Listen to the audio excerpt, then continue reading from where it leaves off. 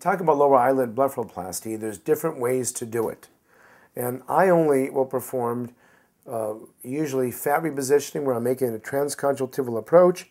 I'm going down to the fat, repositioning the fat so you won't get hollow. Sometimes I can make an incision right underneath the eyelid, right here in the skin, to do a skin pinch, remove a little bit of fat.